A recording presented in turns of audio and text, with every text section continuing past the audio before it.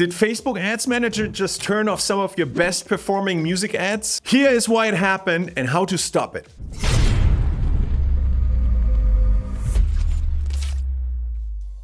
Hey, it's John here at Hyped, and in this video I want to respond to a comment that was recently dropped on one of my new YouTube videos. The comment came from John, and John said, "Hello, I don't understand why every night I have a set of advertising that deactivates. At the same time, apparently an automatic application of Meta. The problem is that it's my advertising set where I generate the most clicks, so I reactivate it every evening, but I admit I don't understand." So John, thank you for sharing, and I decided to record this video because this is actually something a lot of music artists struggle with. This can be super annoying because your music ads might perform well, and then all of a sudden in the morning you wake up and Facebook changed the campaigns, may have completely shuffled around the audiences in your ad sets, turned off some, shifted budget around. And while it's all with a good intention, it doesn't always work well for music ads specifically. And so let's hop over to my screen and I show you how you can control these settings or even turn it completely off inside Facebook Ads Manager.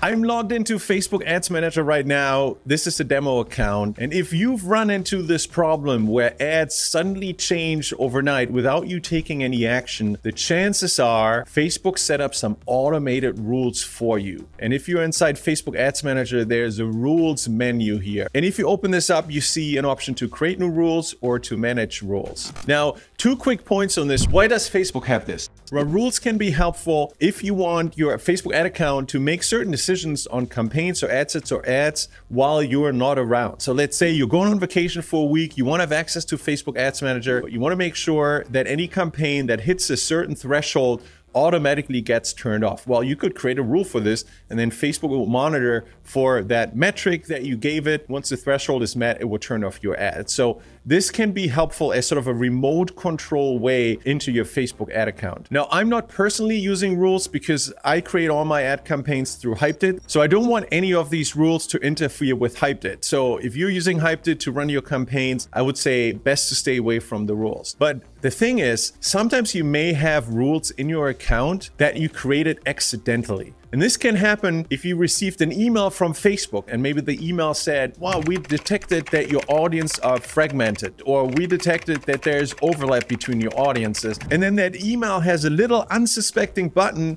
for Facebook to automatically fix the problem it apparently detected for you. In those instances, what Facebook may have done is create automatic rules for you without you even knowing that this happened. And so not only can these rules be damaging to a music promotion campaign, because music ads function with slightly different rules than most traditional ads that Meta has in mind when they send you one of these messages, but you also may not be aware that the rule that Facebook just created for you is just going to apply to all of your future campaigns all the time, and not just in this one instance where you gave Facebook permission to change something. So 2 things that I want to share with you. First, whenever you get a message from Facebook ads, whether it's an email or it's a pop-up in your Facebook ad account that suggests that Facebook can automatically optimize your campaign, my initial reaction is don't go for it. Don't click it. And that's not because Facebook ads doesn't know what it's doing. They absolutely know what they're doing, but they don't know what kind of music ad you're running, and they don't even know that the end goal of your campaign is to get listeners and streams and fans on Spotify, because that part of your campaign is invisible to Facebook. And this is why oftentimes when Facebook actually tries to optimize the campaign, it does the opposite. And so whenever you're looking at one of those messages and you're actually not sure, should I do it, should I not do it, just take a screenshot. Me and my team at Hyped, we're happy to take a look at it for you and let you know whether we think it's something to opt into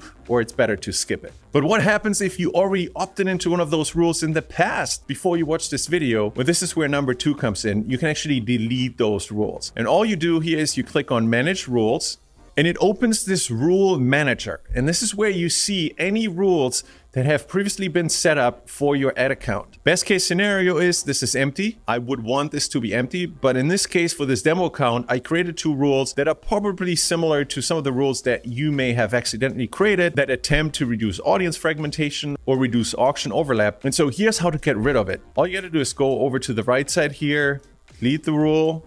Yes, I want to delete it.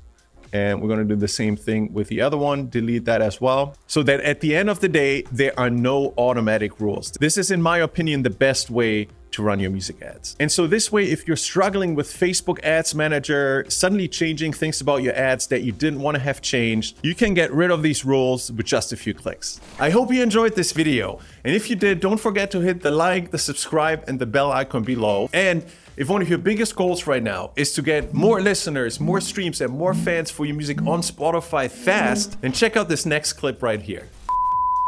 Want to get your music heard on Spotify with AI? I just launched a brand new video training program called the Spotify Growth Switch, where I show you how to start growing real listeners, real fans, and real streams on Spotify in less than 10 minutes using software and AI. I've used the Spotify Growth Switch system to now grow my music to over 7 million streams and tens of thousands of monthly listeners on Spotify. This works for any music genre. It gets you real fans and listeners super fast, and it's extremely easy to set up, literally just like flipping a spotlight switch for your music. Despite using AI, you don't need to know nothing about tech stuff in order to be successful with this. I've had the tremendous privilege of helping multiple tens of thousands of music artists grow their music on Spotify, many of which have grown to much larger numbers, lots more listeners, lots more streams than I have using the systems that I've taught. Makes me so proud of their success. And so if you want to get more real listeners, real fans, and real streams for your music fast using state-of-the-art software and AI, then click the link below this video and check out the Spotify Growth Switch. I can't wait to help you grow your music on Spotify, and I look forward to seeing you on the inside.